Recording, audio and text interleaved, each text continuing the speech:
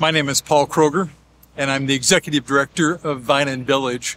It's a thrill to be out here on a beautiful Tuesday with hundreds of people that are once again coming to get quality, high nutritional food from us at the orchard.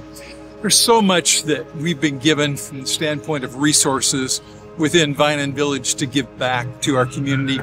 This is just simply one way. And of course, during the time of the COVID pandemic, it's been all the more important to be able to help people have a regular, high-quality food source. As you can see behind me today, there are cars that are lined up. Literally, they go for 2 or 3 or 4 blocks, weaving through our parking lot as they're waiting to be served via curbside down in this direction at our loading dock. We had been serving for years inside, doing what we called client choice, where people could select whatever foods they wanted.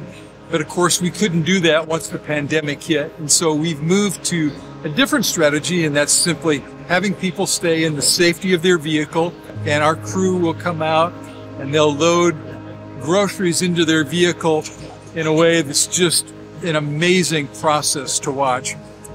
You know, last year during 2020, we gave out over 1 million pounds of food, all free of charge, serving over 23,000 guests of people that live primarily within 72204.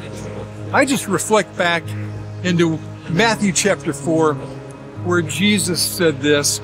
He was traveling in and throughout Galilee, and it said in the scripture that he was healing, teaching, and preaching.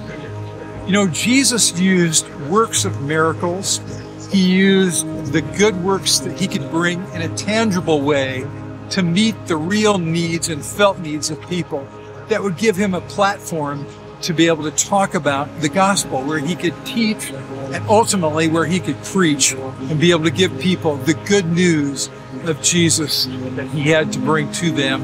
And that's what we do. We give a chance here through all of what Vine and Village does to create an opportunity to meet real needs, felt needs, and to build trust within our audience of hundreds of people, literally thousands of people, so we can speak into their lives as well with credibility and trust and bring them food that just doesn't last for a day or a week, but food that would transform their life by giving them not just bread to eat, but the bread of life. And we're excited to be able to do that.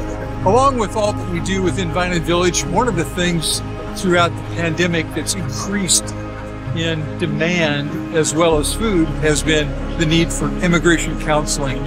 Many of you know that we offer the largest immigration service in the state. It's giving people a chance to have the kind of documentation leading to naturalization for many people. Also something that I think you'd find interesting, not only are people coming here and getting food today, but we have volunteers, people that just like you are a part of Mosaic and that have already gone through the line, stopping and talking with every vehicle. Again, they've taken precautions with face masks, socially distanced, but they're asking for people, what needs do you have beyond food? Is it clothing? We refer people then to Patricia Shade with the prep room, which is of course our clothing closet. But then it's just taking a moment and praying with people. Every car, every week is met with people like Perry Brown and Bill Smith and Elijah Moorhead, and the list just goes on and on, that are taking their time to come out and to minister to people here. So again, it goes so much farther than just meeting the needs of food, but it's meeting the spiritual needs within their lives. We'd love to have you join us, whether it's at the Chess Club with Georgia Morris, as now we've changed and made that primarily available on Zoom, which has expanded our audience actually worldwide with the capability of Zoom, and the other programs that are still functioning even in a different way during this time of the COVID pandemic. Join with us, investigate us, go to our website at vineandvillage.org, look us up on Facebook, and find out how you could plug in and maybe come alongside, working shoulder to shoulder with us, making a difference here in our community, not just for today, not just for tomorrow or 2 decades from now, but eternally. Come join us. Be a part of what we're doing.